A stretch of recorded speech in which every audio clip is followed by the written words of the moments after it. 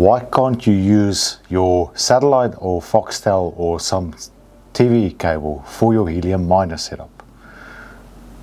Keep it simple, keep it real.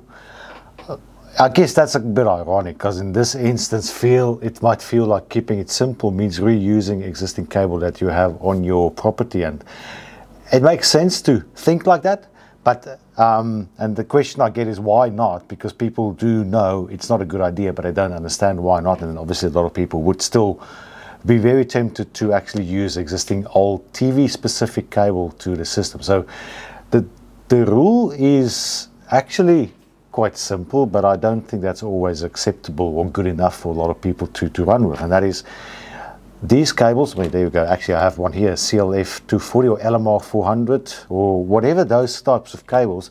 They're all 50 ohm.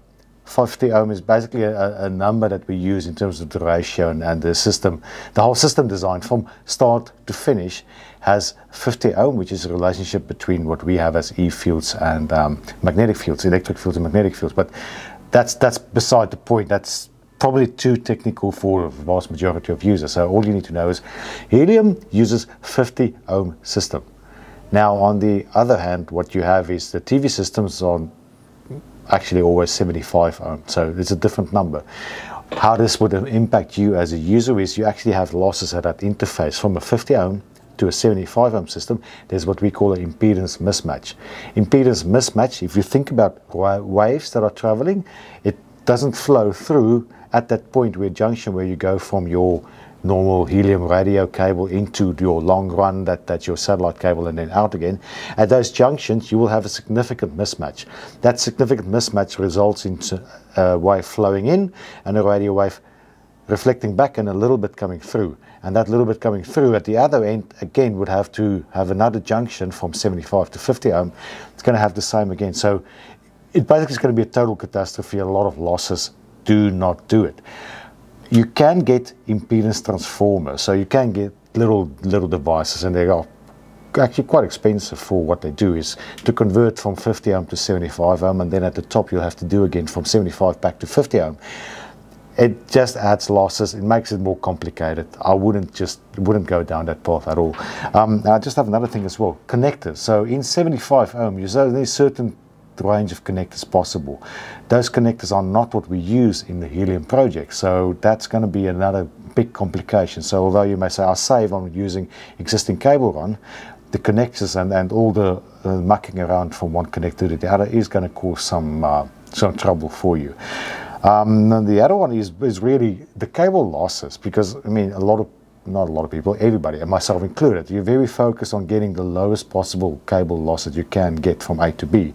The typical cables that you would have used, or not you, but somebody would have used to install in the in your building, is probably not the lowest loss cable that is out there for the TV system. So cable losses would also be worse.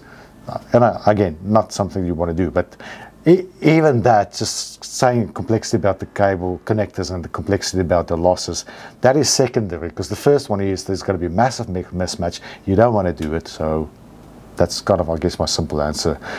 It's better to just go for a new decent cable from, of course, a good supplier like RFShop, but if you're anywhere in the world or even wherever you go, just use a nice low loss 50 ohm cable and a fresh one. I mean, I could keep rambling on, and there's another thing as well, that using old cable, I guess in general, is not my favorite, because you know the cable here, it comes out at the wall socket. You know there's a cable coming out of the roof, which is the other side of the same cable. What happens in between, what happened over the years, you don't know. So you don't know the history of the cable. We do have cable testers, so it could be in theory possible to check if the cable is good, but that's a whole test setup that you don't just do every day. So that's another thing. And then a minor issue, because I just go back, so it's a big mismatch. That's the beginning of the video, and that's my last statement on the video. And anything else is just adding more to the reason not to use existing TV antennas for a Helium setup. Thanks for watching. If you have any questions, let me know. Also, what I just want to mention is we started a page, buymeacoffee.com/David the High.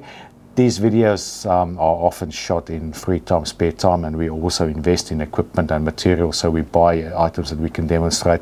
If you want to buy us a coffee, a few dollars is fine, just to show appreciation and support for what we do. Have a look at the website. Otherwise, please go to our website, rfshop.com.au, for any questions and any of our products. Otherwise, give us a call, send us an email, and we can help you with everything that we think is necessary. Thanks for watching. Bye-bye.